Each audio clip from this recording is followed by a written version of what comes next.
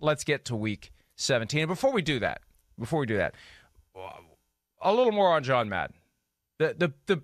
And the way we're couching it is the best thing you learned about him in the last 24 hours that you didn't already know. Do you have something in that regard? Well, I had no idea he was drafted by the Philadelphia Eagles. That would be the first one, that I had no idea about. So I guess that would be, and I learned that yesterday on the show. That to me was interesting. No clue. Again, I thought he just got into coaching and kind of went from there and might have played college football. I just don't ever remember growing up hearing that type of those statements or him ever referring to him being drafted. So I guess that would be the most interesting personal wise, as far as like what I learned about John Madden.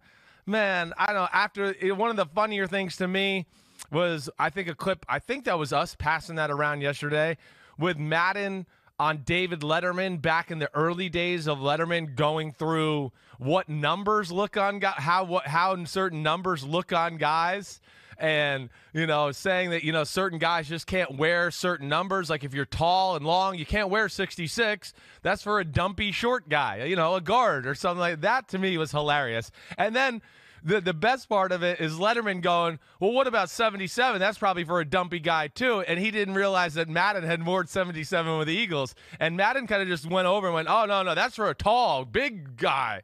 And a few minutes later, he asked Madden once again, he goes, so what number did you wear? And he goes, 77. And they all laughed. And they're like, oh, so that's why that one was for, a big, tall guy. I think I just got the biggest kick out of just seeing some of the interviews and other things that maybe I had not seen over the years, over the last day that were just really funny and another inside look at the personality of John Madden. Look at that. Cal Poly baseball. There's another one. I didn't realize that either. Look at that. There were so many things about John Madden that I either didn't know or I had forgotten. For example, the extent to which he tried to comfort the family of Darryl Stingley and be with Darryl Stingley after the catastrophic injury that happened because of something his player did. It wasn't even his own player. And calling the airport and getting Chuck Fairbanks, the Patriots coach, to get to the hospital after that had happened. Just those little details I didn't know about. And I didn't know about the thing that I shared with you before the show. He told friends, and there was a great article from The Ringer, Brian Curtis, a lot of details in there, things I didn't know about Madden. But he told friends that they should never sleep on the side of a hotel bed that was next to the phone, quote, because that's where every businessman sat his ass, end quote. So words to live by from John Madden, words of wisdom. I hear that. You know me, I'm a little germ freak as is, and that's one where, like, if I lay in a bed at a hotel and I go, whoa, everybody lays on this side. Because it seems like everybody lays on the side that's closest to the bathroom or maybe closest to the phone. I always go to the side that I go, this seems less worn out. I don't know what it is. I guess it just gives me a little less of the heebie-jeebies when I get to sit, on that side and don't have to think about, some big businessman's butt was on the other side. I hear him there. There's some logic to that. And so many of the things he said that were so simple, they made so much sense. Yeah. And that was one of his great skills, finding those sayings that were relatable but that brought the point home. And, he spent a year teaching at Cal Berkeley before he got into broadcasting, and he wanted to teach football. He wanted to see how people reacted to the information they were getting as he tried to take football concepts and make them understandable to anyone. And that's what he spent 30 years doing as a broadcaster, taking complicated football concepts and making them seem easy, far easier than what they really were, but at least they help you understand how the game works. And that's just not the way broadcasting worked back in those days. And he was the master of it. And that's why, we say there will never be another John Madden, and there won't be, at least not in my lifetime. Maybe someday, years and years from now, ain't gonna be my thing to be entertained by, but it's going to be a long time before there's another one. Yeah. Another point that we spent time yesterday at PFT discussing, and last night on PFT PM, Miles Simmons and I were kicking it around, the idea of some sort of a major permanent honor for John Madden. Yeah. Whether it's name the Hall of Fame after him, name the All-Pro team, the All-Madden team, although the voting would have to be tailored, I think, to do justice to what he would think. somebody sent me an idea last night. A reader sent an idea that just kind of like, at first I thought, that's kind of hokey, and then it just kind of like exploded in my brain. How about this? They put a new team in Oakland, and they call it the Maddens. Wow, that would be the ultimate. Would be awesome. The ultimate. That would be awesome. Yeah. Because the Browns are named after Paul Brown. Put a team in Oakland, an expansion team, whenever they expand next, and we know they're going to because of the great Mamu that comes from gambling, put a team in Oakland and call it the Maddens, or call it the All Maddens, which actually kind of sounds better, but call it the Maddens. The Maddens are the All Maddens, but that's the ultimate living tribute forever for John Madden. Make a team in the area where he's from, in the city where he coached, and name it after him.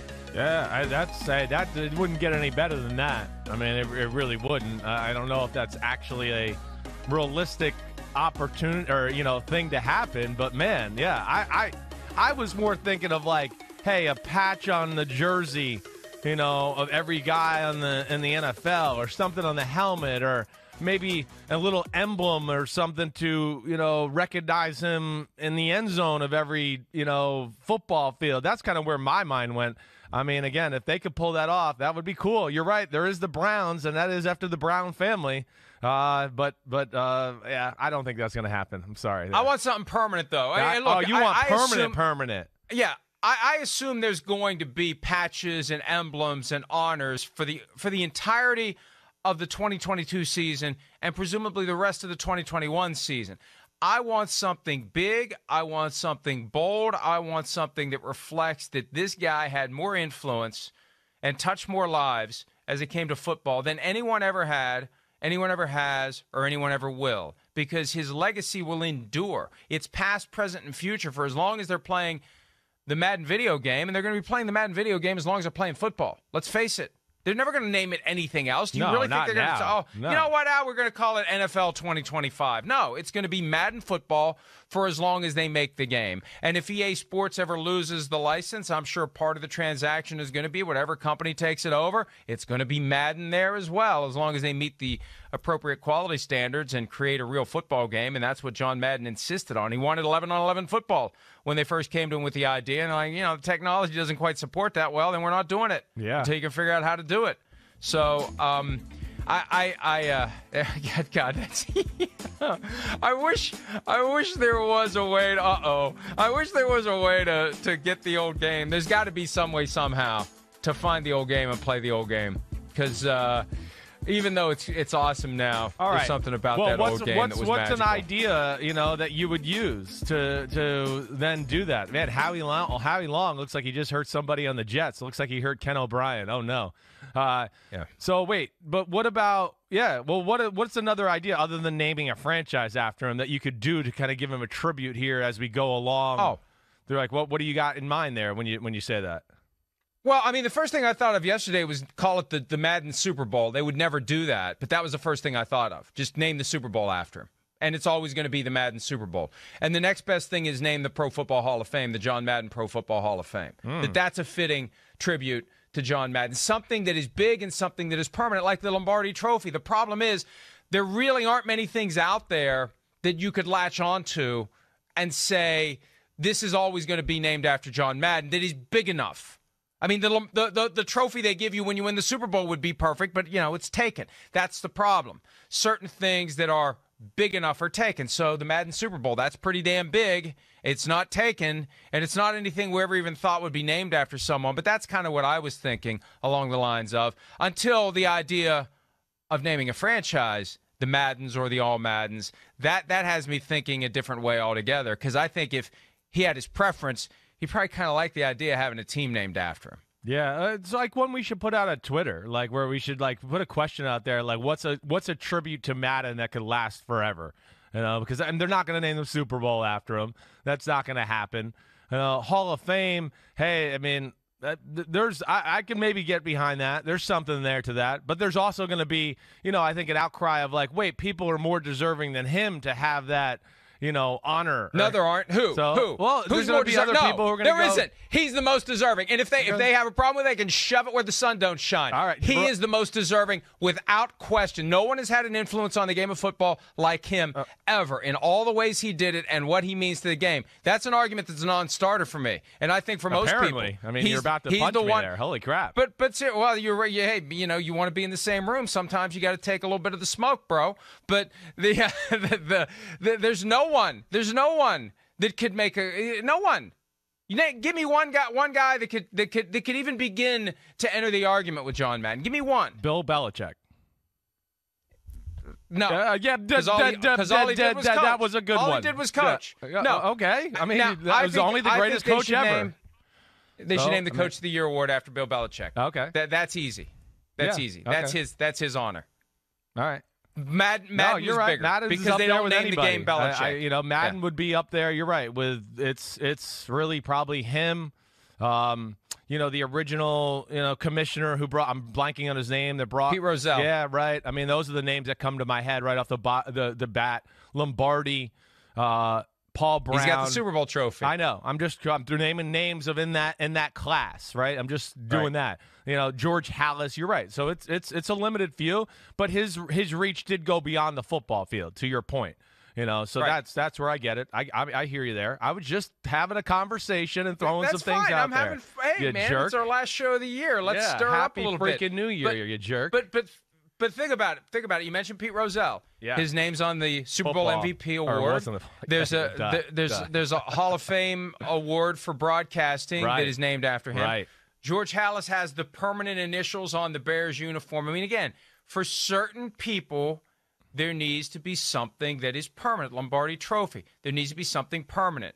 And John Madden deserves something permanent, but it deserves to be, frankly, bigger than what anyone else has. And the Lombardi Trophy, it's kind of taken on a life of its own. There are probably a lot of people that don't even realize it's named after a guy who coached the Packers in the first 2 championships. It's just the Lombardi Trophy. That's what they call it. Right. Just like the Madden game, that's what they call it. But I feel like it needs to be something big. Yeah, I hear you. I hear you. Maybe we'll throw some ideas out there. I think we should. I'd like to hear some people's responses. I'm going to tweet it here in a second. Tweeted, so we'll see what people. No, somebody else did it really quick you. while you were talking. Boom, it's out the there. Ultimate multitasker. Jeff Rowan tweeted that he learned from Vern Lundquist that the Madden cruiser was kept at a balmy 58 degrees, and he was oblivious to the discomfort of any of his passengers. That's great. Peter King had an item in Sports Illustrated in 1989. I was reading some of it last night, where he got on the bus and took a trip with John Madden and chronicled the whole thing. Yeah. Which, it's I don't know. I feel like I vaguely remember that.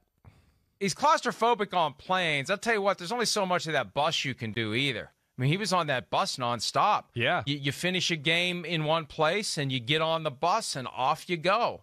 And you're on that bus, maybe most of the week, getting to the next place where the game is, depending upon how the schedule fell together. I know. That's one of the amazing things about it. I mean, he'd have a game in San Francisco one week because of Joe Montana and Bill Walsh, and the next week he'd be in New York. And you go, damn, he drove across the country, and he's going back again for another San Francisco game the next week. I mean, you're right. Being in a car or a bus that long is not easy. But I guess when you got big windows on the side and you can see the ground and everything like that, it takes a little ease off the claustrophobic aspect of being scared to fly and all that. One thing that I could guess about John Madden would be that he's probably saying, enough of this about me. There's great football games this weekend. Let's focus on the football games this weekend. Although I have a feeling we're going to be remembering and talking about John Madden for the balance of the season and beyond. Hi, I'm Mike Tirico, and thanks for watching. Make sure to hit subscribe for the latest news and highlights from NBC Sports.